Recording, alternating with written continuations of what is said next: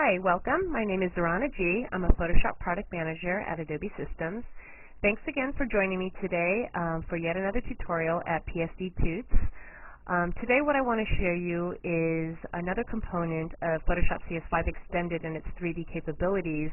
But what I'm going to do is show you how you can import 3D objects, bring them into Photoshop, and composite them to a photograph or background image, and adjust and fix for the perspective, positioning, as well as lighting, and match it to that of the background. So let's go ahead and get started. Okay, here we are in Photoshop CS5 Extended, and let's talk quickly about the workspace setup that I have here. I have a few panels open. I have the 3D panel as well as the layers and adjustment panels and the mini bridge panel here, but we're not going to use that in this tutorial. To open up your panels, you just simply go to your Window menu and select on 3D adjustments and layers. Okay, now in this start file, the start.psd file, there's a couple layers. The first layer is the Park Sempione background image. This is a 2-photo panorama that I took in Italy and stitched together in Photoshop and did some simple color corrections. We're going to clean up this image a little bit more as we go along further into the tutorial, but for now we can leave it as is. And the top layer here is hidden right now, and this is the 3D object that I'm going to show you how you can import. Now, importing 3D objects is pretty simple. There's several really good sites out there that have from free to paid content that you can get. If you go to your 3D menu, down at the bottom, to the Browse 3D Content Online, you'll notice that you get brought to this Photoshop 3D page. And if you scroll down here to the middle, you'll notice that there are a few partners that we work with that offer really great 3D objects that mostly have been vetted in Photoshop, and you can open them seamlessly. So 3D actually is interesting. They created a great plugin that allows you to browse models directly inside Photoshop.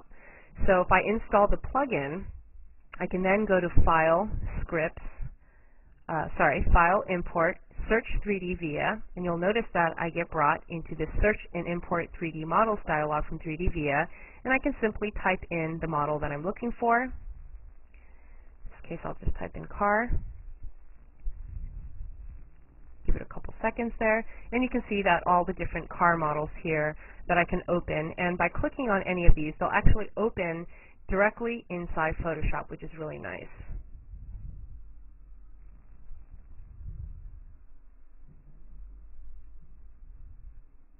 There you go. Now, here I actually have the object right inside of this file. Let's go ahead and turn it on. Now you'll notice that when I brought in this file, it's mostly transparent. Now just a quick note here, between CS4 and CS5, actually Collada Exporter, this file is a Collada file, it's a .dae file, changed the way they handle transparency between 1.4 and 1.5. So depending on what version of the application you're using to create this 3D object, you might bring in models that actually have this issue. Now I'm going to show you how you can correct for this. If I go here and type invert opacities, Photoshop, you'll be taken to this knowledge base document that where we've created a script that allows you to invert every transparency or opacity map inside this 3D object. You'll get what I mean if I come back here to this object. Now let's go ahead and select this 3D object, and I'm going to run that script that I just showed you. So I'm going to say Scripts, Browse. I'm going to look for that script, and the script should be included in the package of assets that you're downloading for this tutorial. 3D invert opacity. I'm going to go ahead and run that script, and what it's going to do is run through each material contained in this 3D object and invert the opacities. Now just a little bit about file formats. We support DAE, which is this file, it's a Collada file, as well as KMZ, the Google Earth format, as well as 3ds, OBJ, and U3D. You can import and export, so you can round trip all those formats aside from 3ds.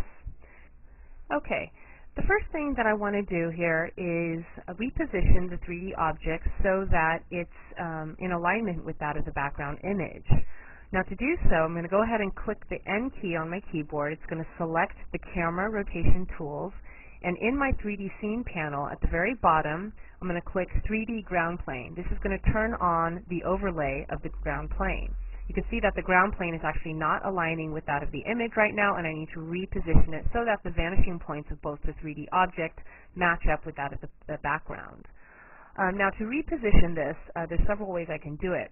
You can see right here that I'm using this 3D axis to reposition on the different axes. If you don't see this 3D axes, you can actually come over here back to the 3D scene panel at the bottom and turn on 3D axes. This will turn that axis on and off. A quick note here, this axis is actually context sensitive, so depending on which 3D tool I have selected, whether it's the camera tool, the object tool, the light tool, or the mesh tools, this axis will act upon that property that I have selected. Okay, so right now I have a camera tool selected in here in the toolbar, as well as over here in the 3D scene panel, and therefore this axis acts upon the camera. I can also individually select any of the camera rotation tools nested in the toolbar or on the options bar to help with alignment. Now, a quick note here. You notice that whenever I'm clicking on the actual object here, that background image disappears. Now, that's really distracting, and also it's not really effective for this part of the workflow because I'm trying to match the ground plane to that of the image. Now, what's happening is that by default, Photoshop sets auto hide layers on for performance. Okay? What that means that whenever I interact with my 3D object, any other layer will disappear temporarily. I can turn that off here by going to the 3D menu and unchecking auto hide layers for performance. Okay.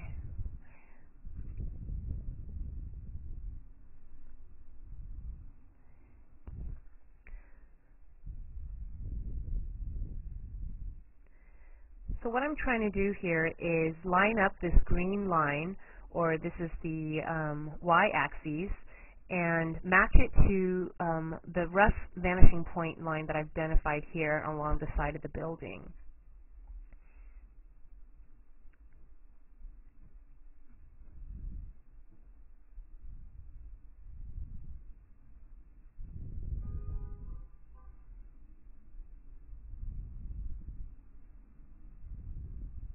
Takes a while to get used to using these navigational tools, but after a few times you get the hang of it.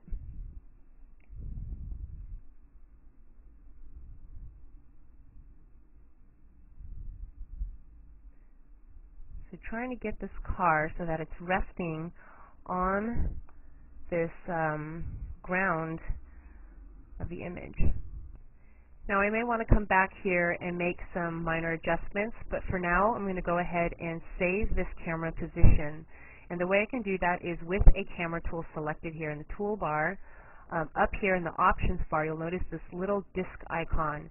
If I click that, I can go ahead and save this image, save it as my ground view, and I can come back to this camera position at any time. Now the next thing I want to do is rotate this car, the object itself, so that it's in the front view and more or less matches the scale of this car in this image. So I'm going to go ahead and click K for my keyboard shortcuts, and it's going to select the object rotation tool here.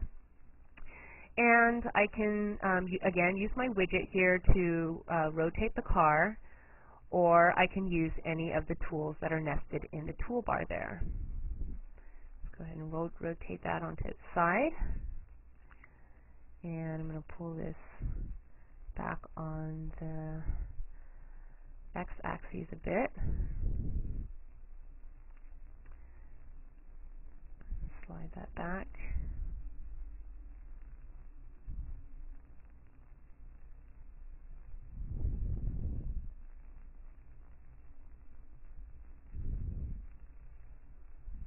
Okay. Now it's a little bit big, so I'm going to go ahead and scale it. I'm going to place my cursor over the center of this axis and just click and drag down. Or alternatively, I can choose this last icon here in the options bar, the Scale Object tool. Another really handy feature that we have in CS5 Extended is the ability to snap the object to the ground plane. So as I'm rotating this object around, it may have actually lifted off the ground plane a little bit, and if I choose 3D, snap object to ground plane, it'll snap the lowest point of my object to the ground plane. Okay, so it's back in line. So then I'm going to actually just slide